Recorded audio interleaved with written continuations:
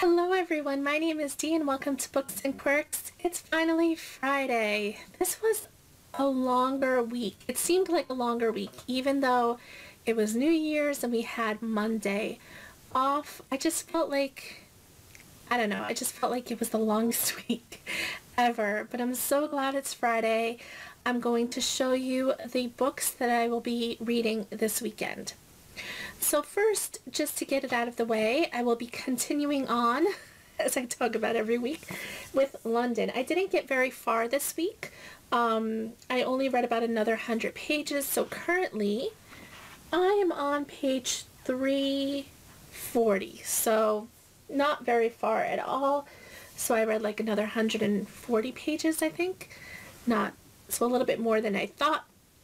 But I still have very far to go in this mammoth of a book that is over 1,100 pages. So yeah, I'll be continuing on with that. And hopefully this week I read a little bit more than just another 100 pages. Because I am really enjoying it. It's really, really good. So the next book that I want to read this week that you saw in my January TBR is Manners and Mutiny by Gail Carriger. I'm finally going to finish this series. I absolutely love it, and I don't know why it's taking me so long to read the 4 books, but it's just a really fun series. I think it's fun. It's steampunk, it takes place in Victorian London, and I just love the badass girls in these books. I just think they're really fun and great, and I'm excited to see how it's all going to end up once it finishes. And finally, I'm going to read the second book in the Immortal Danger series. I don't know if that's what the series is actually called. Let me see. So I think it's called the Immortal Danger series. I read this book last week. I really loved it, and it ended on a huge cliffhanger, so I needed to pick up the second book right away. I couldn't just not read it.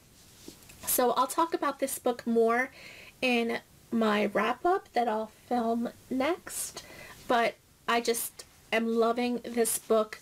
Basically, just to give you a 2-line synopsis, it follows a young girl who is suicidal, and she is given a deal by these immortal type beings where she can get some of her greatest desires or wishes granted, kind of like a genie, but not. And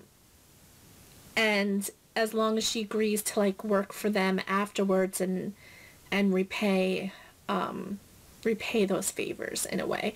I'll talk about it more when I do my wrap up, like I said, but it's really a fun series. It's fantasy, it's paranormal, it has all of my favorite kind of things in it.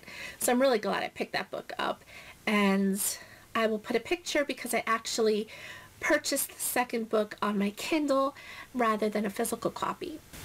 So there you have it. I know this was a really quick Friday reads, especially because I'm continuing on with London, and I really do want to try to get a decent amount read this week. And I hope you enjoyed. Please like, comment, and subscribe, and I will see you all very soon. Bye.